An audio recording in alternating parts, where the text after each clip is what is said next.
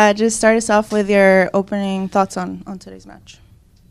Well, I think two things really. You score 4 goals at home, you should be winning the game of football. I think that's the bottom line. 3 goals from set plays, defensively poor.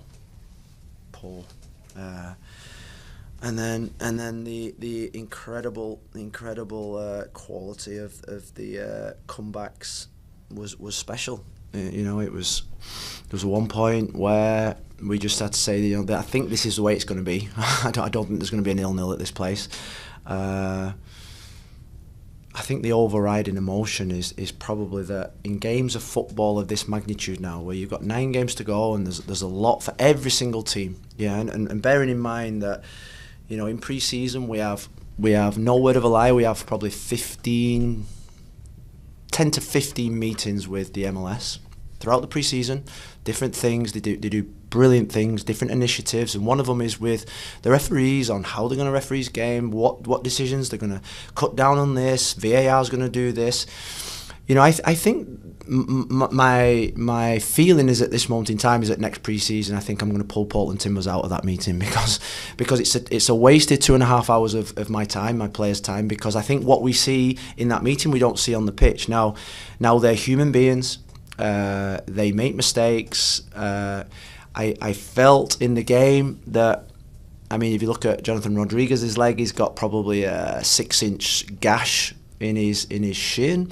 Santi got kicked from pillar to post, and he books Eric Williamson for appealing for something. But so I say that 2 or 3 hour meeting that we're going to have in Coachella next year, I think Portland Timbers won't take part, because I think that's my feeling now, and I'm not criticising the referee, because I think in situations like the sending off, we have VAR that we invest a lot of money in. We have offside decisions from the goals that we invest a lot of money in VAR. So I say that whoever's in that room in Dallas needs a long, hard look at itself, because Pipe Mora's never, ever, ever gone in with his studs to plant a foot on that guy's head. It was accidental. He couldn't get out of the way. This is football, so you've got to have a smell of football. You've got to have a smell of what is someone running at 100 miles an hour in a game when we're 4-3 down with the emotion, and it's physically impossible for Pipe Mora to get his... And that's not a criticism. And like I say, I'm trying to be really balanced, because I like the referee. I think he's a really good guy. I think he's a really good person. I've known him for a long time, and I think he's a good referee. I think we need to help him more. I think we need to support them more, and I think they need better equipment, better camera angles and all that business. But like I say, what we see in a 2-hour seminar with the referees, when they come, they take up 2 and 3 hours of our time. We sit there patiently. Next year we're not doing. We'll open it up to questions. Who'd like to start us off? Jeremy? Hi, Coach. I want to talk about that first half, specifically just the 3 instances that led to you guys conceding goals, both the set pieces and then the counterattack that led to Araujo's foul that won them the penalty. What is the message to the defensive group this week to try and cut out those mistakes now that they're showing up more prevalently at home? Well, I think that you work all week on certain things, and players have got to do their jobs. The keeper's got to keep the ball out the back of the net. Players have got to mark their man on corners. And we were 2-0 down, and they didn't have a kick in the game. And like I say, I think in these moments from now to the end of the season, we are now you get punished. It feels like you get punished even more, because the points become even more valuable, and so we've just got to work even harder than what we've been doing, and if that means an extra half an hour, an extra 30-40 minutes, then we've got to do, because we want to be successful. And I think when you score 4 goals at home and play the type of football we've just played, you deserve to win that game of football. And next week against Seattle at this moment in time, because of what we just spoke about, we're going to be missing Jonathan Rodriguez and Pipe Mora in one of the biggest games of the season, because of poor refereeing decisions. But we have to be better in terms of what we do in the defensive area. Hey, Coach. How you doing? Good. I'm well. Enjoy that? Parts of it. Yeah, parts of it. And that's kind of what I wanted to talk about.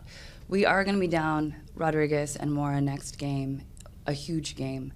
But then even the guys that didn't score tonight, I saw Bravo running the entire cross-section of that field, laying in some beautiful crosses.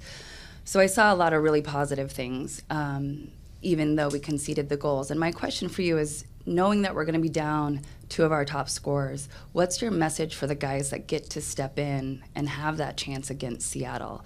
What's the message for the mentality going forward to hold on to that? Yeah, well, I think what we did, we invested in Mason Toye. We every time we pick a team, we look at Anthony and think he should be in the starting 11. We rotated a lot of players in the Leagues Cup to get players ready for these moments, and that's why you have depth, that's why you have squads, that's why you have trust in these guys. And I said before the game that in the next 9 games we're going to need absolutely everybody, and we will. And it's about the collective, it's about we, not I, and there are players in there that are frustrated, there are players in there that are happy, and they've got to put that to one side and sit and think that the common goal is far greater than theirs. And now it's an opportunity for others to step up, and we've got some good players to come in. And I think picking the team has always been a hard thing for me to do over the last month because of the form of everybody. And next week we bring back Kamal, and we bring back and we've got Mason, we've got Anthony, we've got Eric Williamson that can come in, we've got Paredes, we've got all these players that can come in. So it's opportunity for somebody to go and play and in one of our biggest games. And Coach, I do want to talk about the positives. The team was down 2 goals 3 separate occasions today. They kept continuing to fight all night. Can you just talk to us about the determination and the grit of the team? Yeah, I mean, I think we've seen that all season. I think that the proud bit for me as a manager is that you want the team to mirror yourself. You want the team to mirror the culture of the club. You want the team to mirror the supporters. And I think what you see at Providence Park this season, I think you see a team that mirrors what this club's all about: exciting football. And I'm sure when the final whistle went, the first thing I thought was that was a brilliant game of football, I've got to say, and it was end to end.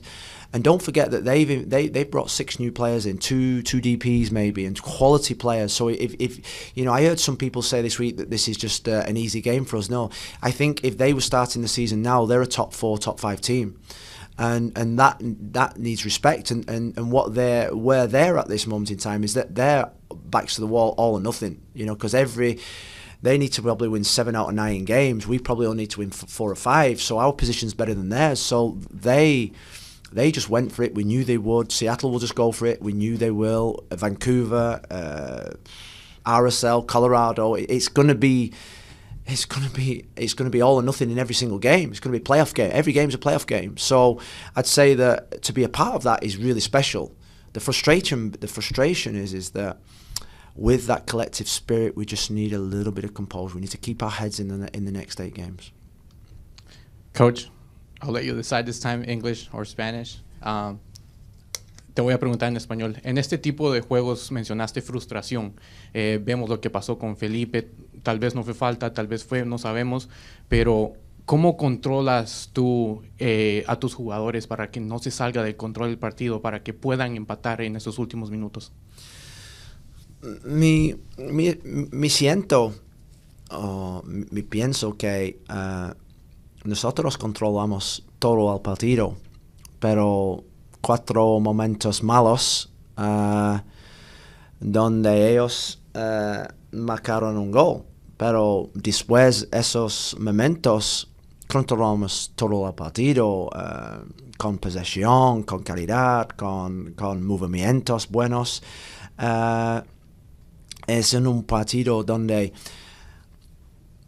tuvimos que controlar la emoción más que el fútbol, porque en el inicio yo pienso que todos los jugadores vamos. No, en el fútbol necesitamos disciplina en el primer parte. Yo creo que no tuvimos disciplina. Disciplina sin la pelota. Con la pelota, perfecto, pero con la pelota es como como un fútbol con los jóvenes en el parque, ¿entiendes? Eso necesitamos mejorar y entender y mejorar. We'll take one last question. Thank you. Phil, St. Louis were called for 22 fouls, only received 3 yellow cards. You guys had 11 fouls, 4 yellow cards and a red card. You talked about MLS needing to help the referees.